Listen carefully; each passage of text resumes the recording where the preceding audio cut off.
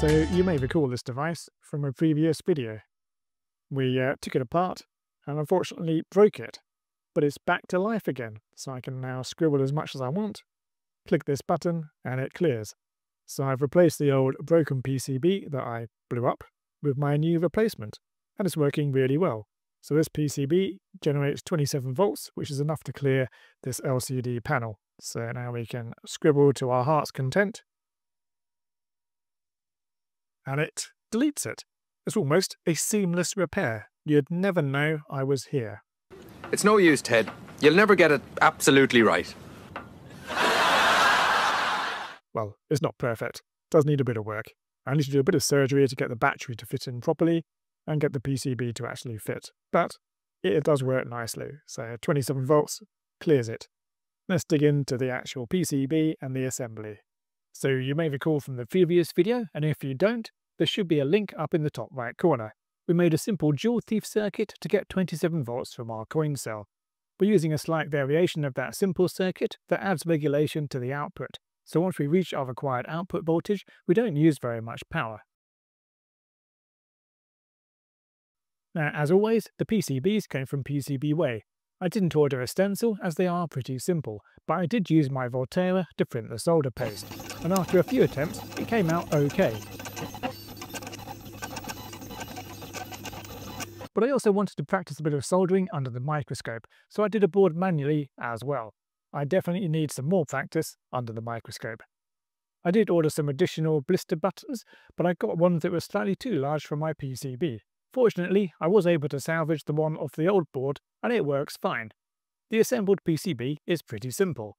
On the input side of things, we have an inrush limiter resistor of 120 ohms, and a reservoir capacitor of 10 microfarads. This prevents us stressing our coin cell too much. This goes straight to the blister button on the other side of the board. On the output, we have another 10 microfarad capacitor and a 1 megohm bleed resistor across that. The heavy lifting is done by these two inductors. They're 220 microhenries. They are close enough together that they magnetically couple. The only crucial thing with these is to solder them in opposite directions. If you don't do that, the circuit won't work. Regulation of the output is controlled by this 27 volt Xenon diode. This feeds into a second transistor that pulls the base of the main transistor low once we've reached our required voltage. It's a pretty cool circuit. So let's measure the actual power consumption of our little Joule thief.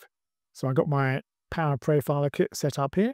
So in this configuration, I've got it actually supplying power. So it was a bit confusing with all these wires. We've got the multimeter hooked up to the two output pads. So that will check that we are getting our 27 volts on the output. And then we have the V out from the power profiler going into our positive connection. And we've got one of the grounds connected. So what I'll do in the actual app, I've got the supply voltage set to 3.3 millivolts. Let's change that to 3.2. So 3.2 volts. And then we turn on the output. And then we can start monitoring. So obviously, at the moment, we should have very little current flowing. So looks like we're averaging, well, look, 0.112 and 0.12 microamps. And we can check that if we just select some range, then yeah, 0.12. So let's actually click the button and see what happens. So where is my button? So we should see this jump up to 27 volts. There we go. That's 1, 2,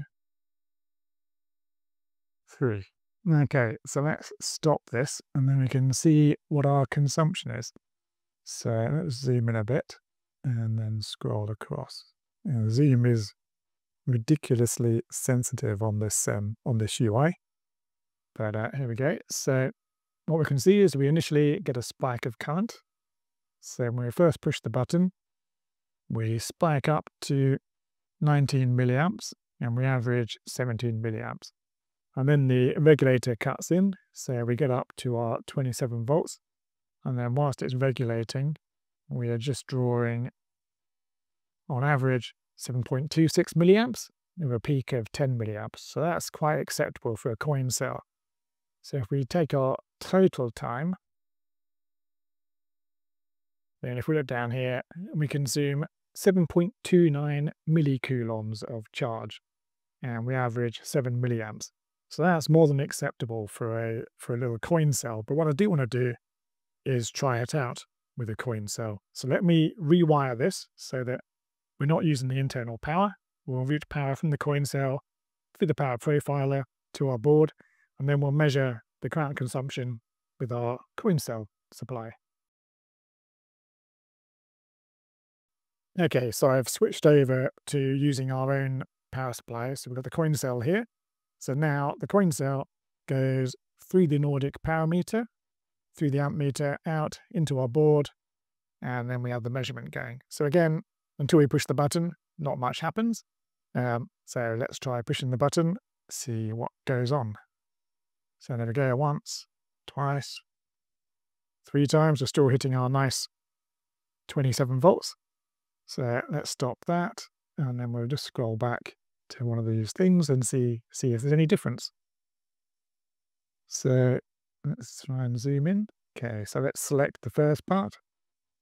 So the initial part jumps up to 18 milliamps, still very acceptable for a coin cell, averages 16 milliamps, and then when we're actually regulating, should be pretty similar. So 7.6 milliamps on average, 2.98 millicoulombs. We take the total time, and 3.93 millicoulombs to get 27 volts.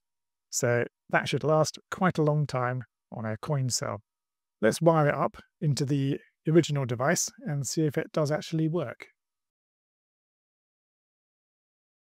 Assuming you didn't skip the start of the video, you know this works already. But there we go, it works quite nicely, so we can scribble to our heart's content and then push the button and it clears. So you should like and subscribe. So the only slight thing that's gone a bit wonky is obviously these two plates have started to come apart. So that's a bit of a shame, but this was very cheap, so it doesn't matter that much. I need to do a bit of work to get the battery to fit in nicely, and obviously the 2 inductors do protrude slightly more than the original PCB. But with a bit of shuffling around, it will fit in nicely.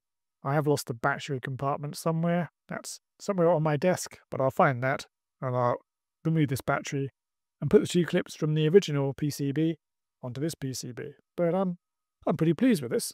It's as I say, it's a seamless repair, so not bad. So yeah, we can now make our shopping list and do all sorts of stuff. So what should we have?